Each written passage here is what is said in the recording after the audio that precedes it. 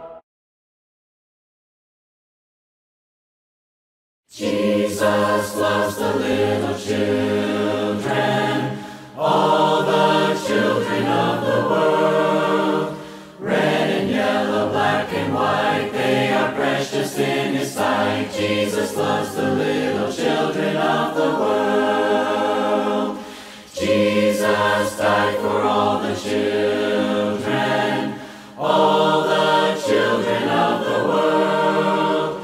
Red and yellow, black and white, they are precious in His sight. Jesus died for all the children of the world. Jesus rose for all the children, all the children of the world. Red and yellow, black and white, they are precious in His sight. Jesus rose for all the children of the world.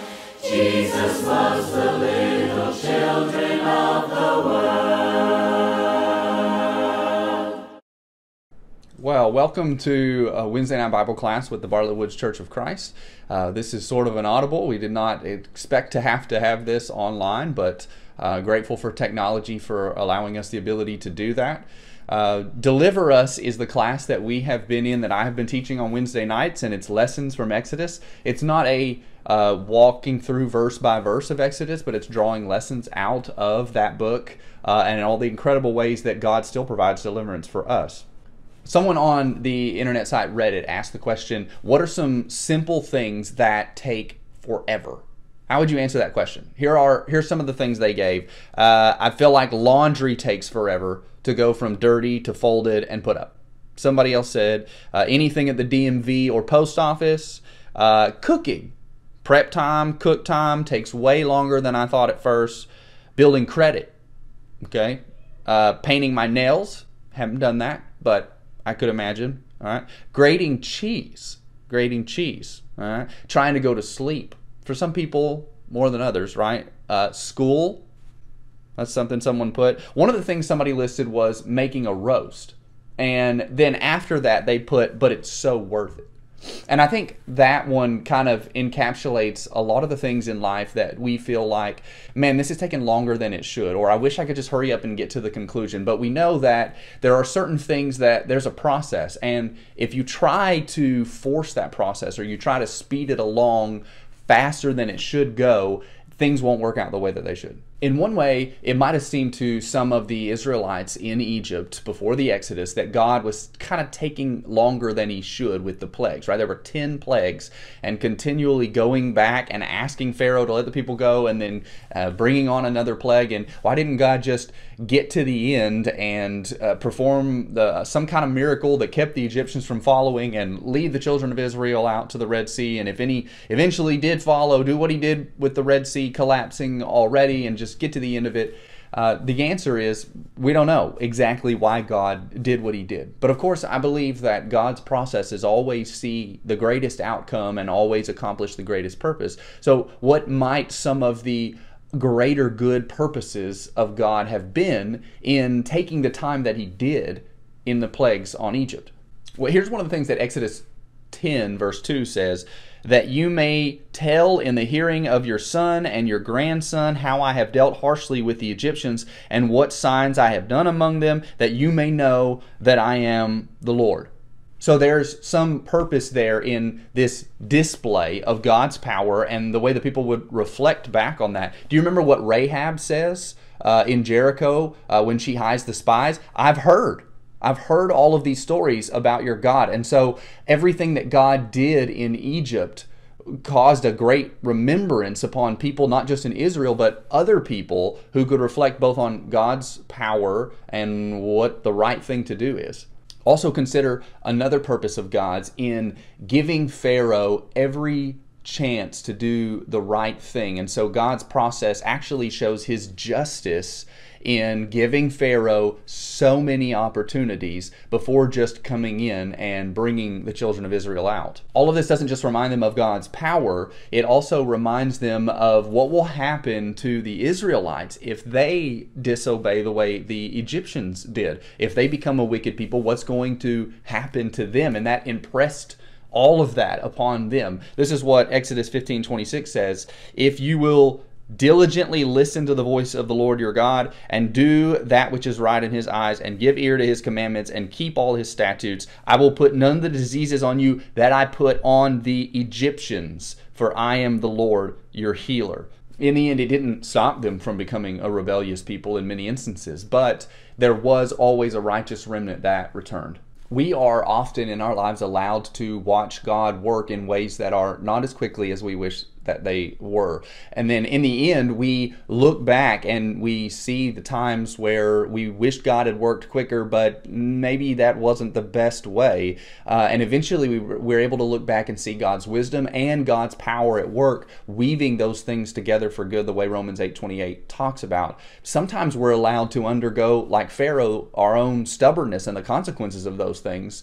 And hopefully that builds within us not only the conviction not to do that again, but also helps us to see God's patience and love even more when we eventually turn back to Him and ask for forgiveness, and He's willing to do that. Take a look at Luke 7:41 through 43. This is what it says. It says, a certain moneylender, this is Jesus talking, a certain moneylender had two debtors, one owed 500 denarii and the other 50. When they could not pay, he canceled the debt of both. Now, which of them will love him more? Simon answered, the one, I suppose, for whom he canceled the larger debt. And he said to him, you have judged rightly. When God has forgiven us so much, even though we rebel and we turn back to Him, it does, recognizing our former lostness can help us to appreciate in an even greater way God's forgiveness and God's mercy. Think about John Newton, who wrote the song Amazing Grace. Right? It saved a wretch like me. But John was formerly a slave trader. Right? And he realizes his lostness, and because of that, the justice and mercy of God is highlighted all the more. Habakkuk 1:3, Habakkuk asks, why do you make me see iniquity or look upon iniquity? God allowing the evil things that take place, and Habakkuk is watching them, wondering why God's not doing something. Well, not only do we believe, based off of His track record and who He is, that God is working things out for the greatest good, even within the things He allows to take place, but it also has this dual purpose of being allowed to see iniquity, and in order that we might see the consequences of those things and not want to go down that path, which is essentially the message of Exodus 15:26, right? You saw the devastation in Egypt, do not follow their path. But just because we find ourselves doing the right thing and taking that right path doesn't mean that we avoid every kind of difficulty in life, right? Sometimes there are unique difficulties that come with following the right path. In fact, Moses finds himself at the center of God's will in going to Pharaoh to ask him to let the people go. And yet, because of that, he's placed directly up against some fierce opposition. Not only Pharaoh himself, but then the people. In fact, when Moses asked Pharaoh initially for that 3-day journey into the wilderness, what happens after that? Pharaoh tells the people of Israel that they're not only have to make the same amount of bricks that they were going to have to make before, but they're not going to be provided the straw to make those bricks. So they got to find their own straw, which means that the Israelites have to spend a lot of time finding the straw, but they're still required to make the same amount of bricks. And when they don't meet the quota, the Israelite taskmasters are beaten. So then this happens in Exodus 5. Look at verses 20 through 23. They met Moses and Aaron, who were waiting for them as they came out from Pharaoh, and they said to them, this is the people, the Lord look on you and judge, because you have made us stink in the sight of Pharaoh and his servants, and have put a sword in their hand to kill us. Then Moses turned to the Lord and said, O Lord, why have you done evil to this people? Why did you ever send me? For since I came to Pharaoh to speak in your name, he has done evil to this people, and you have not delivered your people at all. So it seems like doing the right thing made things worse for the people than better, because it didn't work out exactly the way Moses hoped it would. He'd go to Pharaoh, Pharaoh let him go, and the process was going to look different than Moses thought, and those difficulties were going to accomplish something greater. And yet at the beginning, it was confused. I'm trying to do the right thing, and all of a sudden, things have gotten even worse. But then God makes Moses some promises that help him to keep the faith through all of this. Look at Exodus 6, verse 1. It says, But the Lord said to Moses, Now you shall see what I will do to Pharaoh, for with a strong hand he will send them out, and with a strong hand he will drive them out of his land. God spoke to Moses and said to him, I am the Lord. I appeared to Abraham, to Isaac, and to Jacob as God Almighty, but by my name, the Lord, I did not make myself known to them. I also established my covenant with them, and give them the land of Canaan, the land in which they lived as sojourners. Moreover, I have heard the groaning of the people of Israel, whom the Egyptians hold as slaves, and I have remembered my covenant. Say therefore to the people of Israel, I am the Lord, and I will bring you out from under the burdens of the Egyptians, and I will deliver you from slavery to them, and I will will redeem you with an outstretched arm and with great acts of judgment. I will take you to be my people, and I will be your God, and you shall know that I am the Lord your God, who has brought you out from under the burdens of the Egyptians. I will bring you into the land that I swore to give to Abraham, to Isaac, and to Jacob. I will give it to you for a possession. I am the Lord. John Newton, the guy who wrote Amazing Grace, again, he talks about our heavenly inheritance and how we should think about that in light of the difficulties that we go through.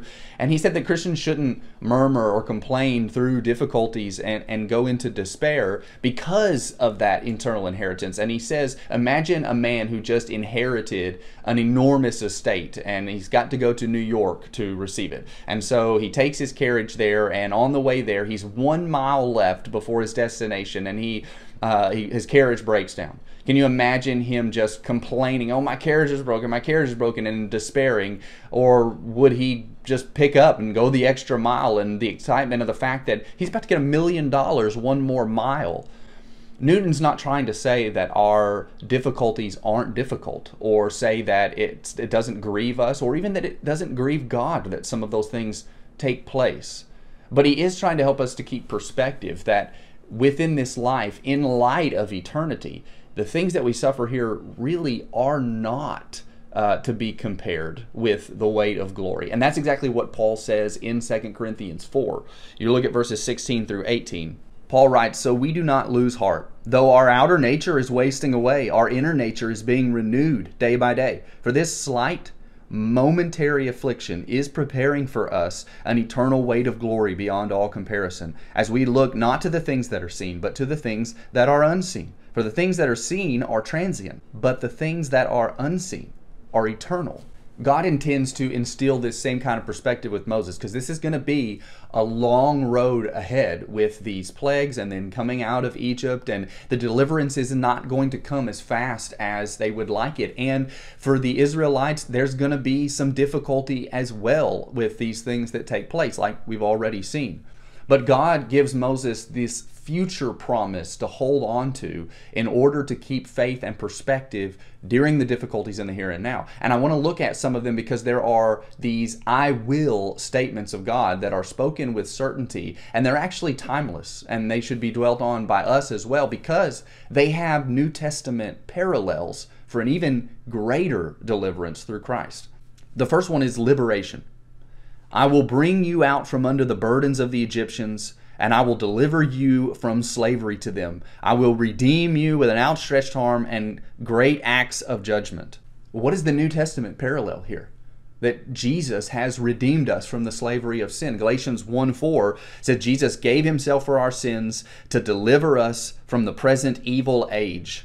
What types of things should that future promise help us with and give us perspective on to help see us through? Well, first of all, it gets rid of the burden of the things we've done in the past. It gives us the forgiveness of those sins. And so the past is wiped away, and we don't have to carry that guilt because Christ has forgiven that. But then there's also the help to conquer sin in the here and now. 1 Corinthians 10:13, that there will be a help through those difficulties, a door of escape. That there is something being worked out within us according to James 1:2-4 when we go through trials, even if those trials don't have to do with sin or temptation, but the difficulties and trials that we face, Christ is sanctifying us through those things. He is building our patience. He is building our character. And then also there is hope that we will be delivered from the presence of sin altogether. We won't struggle with that anymore when we're in heaven. We won't deal with that at all. The second one is adoption. I will take you to be my people, and I will be your God, he says to Moses. If they were already the people of God through Abraham, then what does he mean that I will be your God and you will be my people? The emphasis isn't on making them a certain lineage that they already are, but the emphasis is rather on God's decision, his choice to remain in an active relationship with him. He doesn't intend to free them from Egypt and then let them go on their own. He will be their God. He will consistently maintain authority and governance and his commitment to taking care of them and making them his people. It is the emphasis on that active, ongoing relationship and what he intends to do even after the deliverance. Where is the New Testament parallel here in the adoption promise?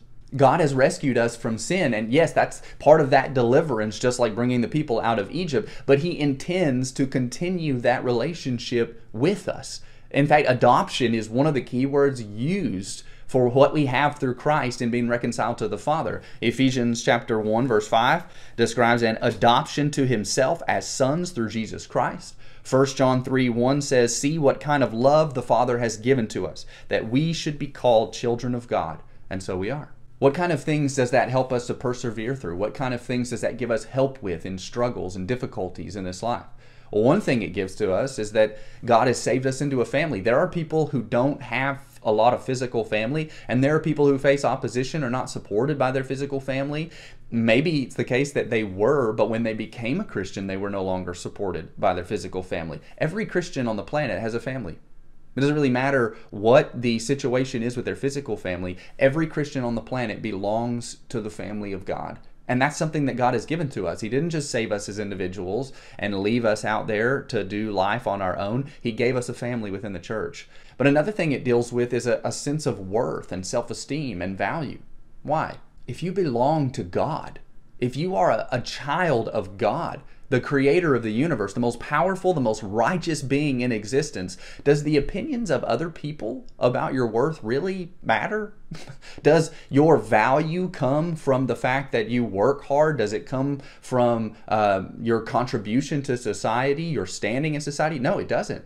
Those things may increase your value and worth within a societal structure, but they have nothing to do with your inherent value as made in the image of God, and then twice redeemed, twice a child of God. Once by being made and created through him and declared as good in his image, but then being adopted and redeemed by him. Even after all that we've done, God values us as much as he does, leading even to the death of his own son.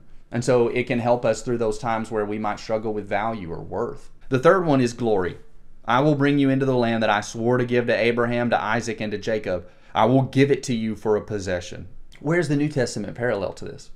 Well, of course, the New Testament plays on the idea of the future promise. And 1 Peter 1 verse 4 says we have an inheritance that is imperishable, undefiled, and unfading, kept in heaven for you. Romans 8 verse 18, for I consider that the sufferings of this present time are not worth comparing with the glory that is to be revealed in us. What type of situations does the hope of heaven and glory away from pain and suffering and tears, what kind of things does that help us as we struggle through? All of it, right? There's not really any of our struggles that aren't made better by the fact that there is a world free of pain and struggle that we are promised no matter what happens to us in this life. With that type of promise, what would possess Moses to go and try and make a permanent home in Egypt, or to have made a permanent home in Midian? He decides to go ahead and stand before Pharaoh, even though he makes a lot of excuses and it's difficult for him. In the end, Moses remained the type of person he was in his decision not to be called son of Pharaoh's daughter. Hebrews 11 puts it this way in verses 24 and 25. By faith, Moses, when he was grown up, refused to be called the son of Pharaoh's daughter, choosing rather to be mistreated with the people of God than to enjoy the fleeting pleasures of sin. When talking about going through struggle and looking forward to heaven, looking forward to glory beyond what we deal with now, Elisabeth Elliot wrote this. Once we have set ourselves to be pilgrims and strangers on the earth, which is what Christians are meant to be, it is incongruous for us to continue to insist upon the sort of security the world tries to guarantee. Our security lies not in protecting ourselves from suffering, but in putting ourselves fully into the hands of God. The desire for physical and material security makes us sly and hard. No, we must be like little children. It lies quietly at rest because it trusts its father. When my kids are in trouble, or they're crying, or something has happened, or there's a situation that needs to be dealt with, when I arrive on scene, when I swoop them up, when I'm hugging them, before I have given them any kind of explanation for how we're going to deal with the situation, they are already comforted by the fact that they know I will. They know that they don't have to know all the details of what I'm going to do, but they know that once I arrive, they believe that I will have the ability to do something to help them. Now, it may be a little too much trust in my abilities, because there are things that I cannot do and cannot make better, but because of my track record of coming in and being able to help, at least to a degree, to make things better, they trust that I can again. And if they trust in a human father in that way, how much more should we trust in the creator of the universe, that even though we may not know exactly how he's going to pull this off, just like Moses and the Israelites might have wondered when they first went to Pharaoh, Moses went to Pharaoh and it didn't work out the way he thought. How is Pharaoh going to... I think it's quite amazing that God says not only is Pharaoh going to let them go, he is going to let them go with a strong hand. He's going to make them leave. Right? For Moses to go from Pharaoh's doubling down and digging his feet in, and you saying he's going to like force them to leave eventually, it's kind of quite the opposite. But Moses doesn't have to understand the how. If he trusts in the future promises of God, if he trusts in who the God of Abraham, Isaac, and Jacob was, who saw them through the impossible many times, then he can do it again. And so for us, we trust, because of who God is and because of his track record, because of his power, that he can do for us what he did for the people in Egypt, what he did for Abraham, Isaac, and Jacob, what he did for all the servants who were faithful to him throughout the centuries. So I hope, it's not original to me, but I hope you'll remember those three promises: the liberation, the adoption, and the glory, that parallel what God promised to Moses, but because of the greater than Moses, Jesus, we have in an eternally greater way. Let's pray as we close. God, we're grateful for the chance to be able to trust in you. We're grateful for your love, for your deliverance. We're grateful for Jesus who brings that about. We pray, Father, that you give us strength and courage. Father, we do pray for things often to work out the way we would like them to, but we always pray for your will because we know ultimately, Father, that you know what is best for us. And we pray, Father, that you will help us to hold your hand through those things. Father, we pray that you keep everyone safe out in the weather. And we're grateful for the time we are able to share together and study. We pray in the name of Jesus. Amen. The steadfast love of the Lord never ceases. His mercies never come to an end.